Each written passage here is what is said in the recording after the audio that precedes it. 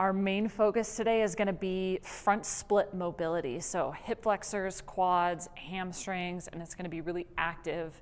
So we want to make sure that we warm up those muscles really well before we go too deep into these movements.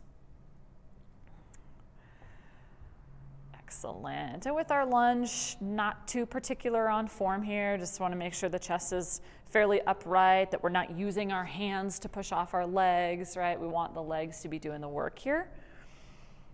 You don't have to go all the way down to the floor like our ashes. If you're able to get into that range of motion, great. If not, doesn't matter. We're just moving. We're just warming up.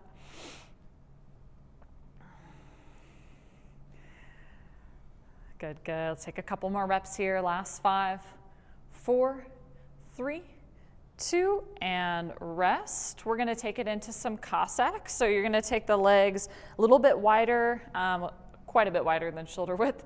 Both heels on the ground. You're going to go as low as you can into one side, all the way up into the center, as low as you can to the other side. And go for it. Nice. How low you go is really just going to depend on your mobility. I was just getting pretty low into that side lunge. Your side lunge might not look like that today. That's okay. If your side lunge looks like this today, that's all good. Aim to keep the heels firmly planted on the floor. If your heel is popping up, maybe you just don't go quite so low. Good. We'll go for another 15 seconds or so. How you feeling? You're feeling it. Don't worry, we're only doing this one time.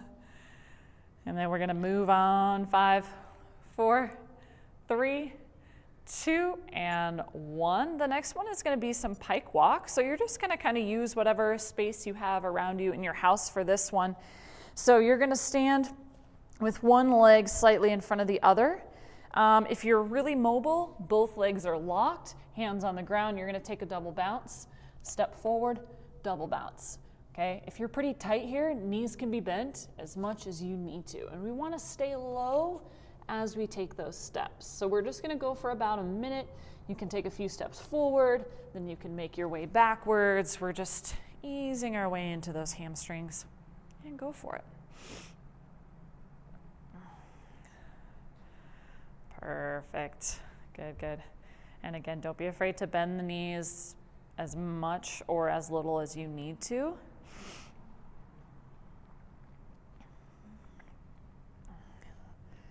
And this is still just a part of our warm-up, guys, so don't feel like you have to go real deep into it.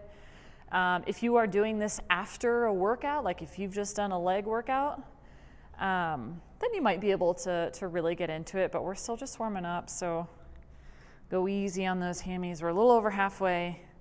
Got about 20 seconds to go.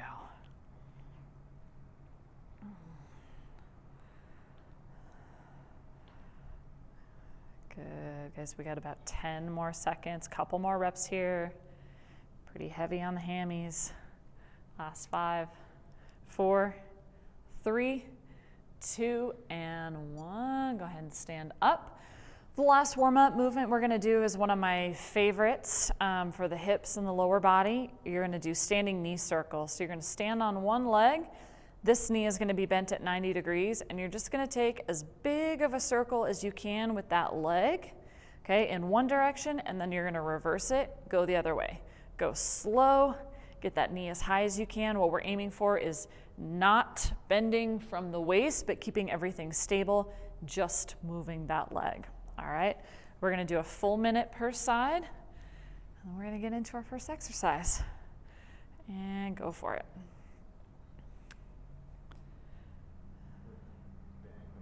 Yep, you got it. Just a big circle and then reverse. Yep, and try to keep your torso upright. Yeah.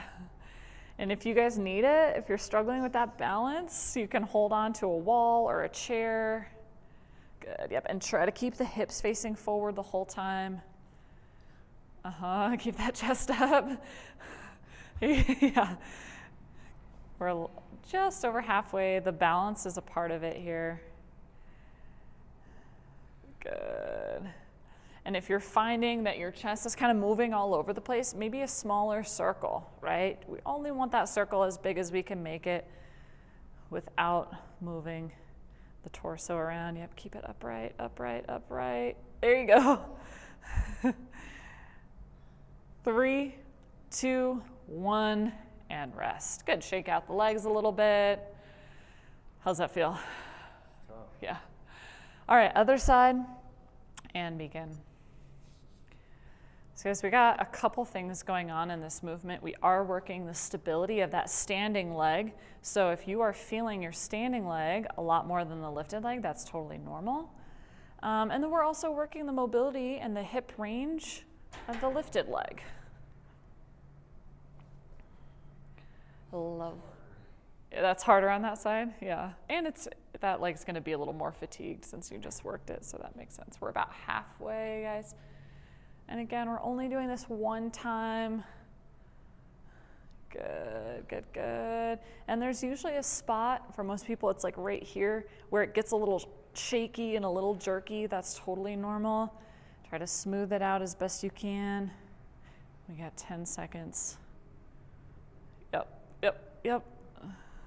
Last 5, 4, 3, 2, and rest. Okay, we're gonna go into our first mobility movement. Again, we're focusing on our front split, so we're gonna do a lot of active split movements. So the first one, you're gonna come into a forward fold, similar to that position that you guys did in the pike walk.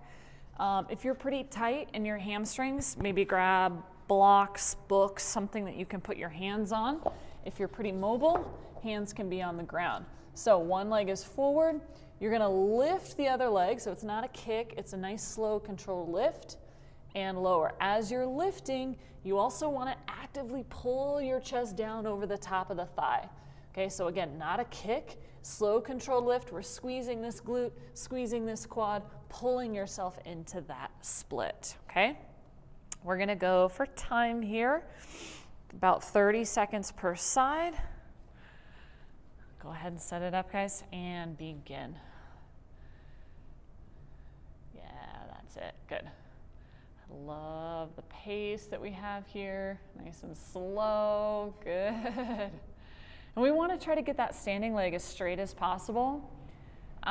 If you guys are feeling a lot of pressure either in the back of the knee or up at the top of the hamstring, go ahead and bend that knee just a little bit to take that pressure off.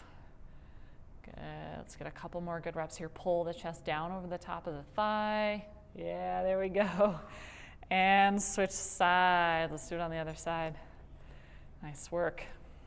We're doing all the hamstring things today. And go for it. Nice.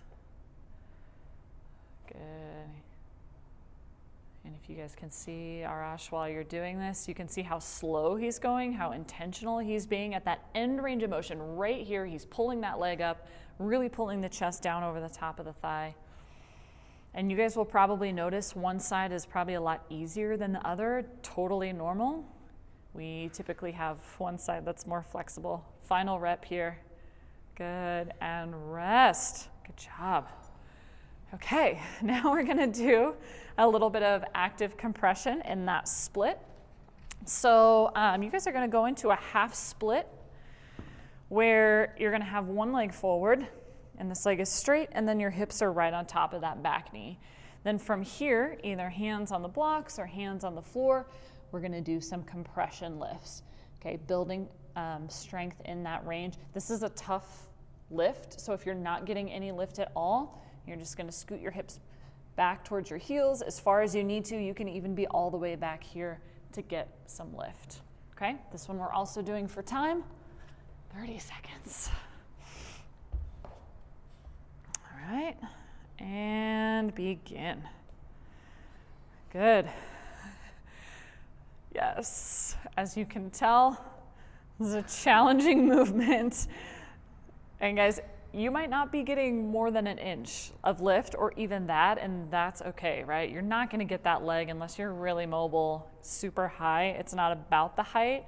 It's just about building that strength through the hip flexors. Last 5, 4, 3, 2, and rest. Good.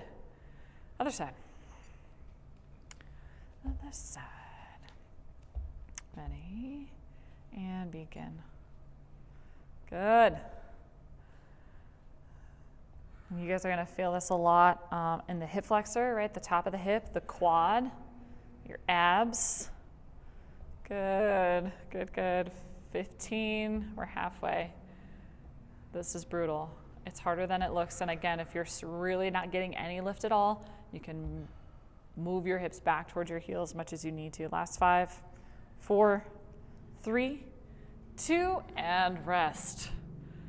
Whew, good work. All right, round 2, same thing. We're going into those standing split lifts. Same thing we did before.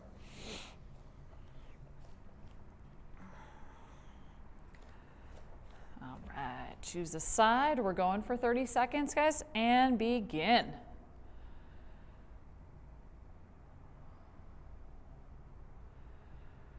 You've done this once already. We're on round 2. Let's see if we can get a little bit more range here, right? Really pulling that chest over the top of the thigh, pulling that back leg as high as you can. Good, good, good. Yes, last rep here. Well done, good job, other side. And begin. Good. All these things, guys, they are harder than they look. Mobility training is tough, right? Right? I am definitely guilty of taking the attitude of like, oh, it's just a mobility class. It'll be relaxing. It'll be, you know, chill. It's usually not, yeah.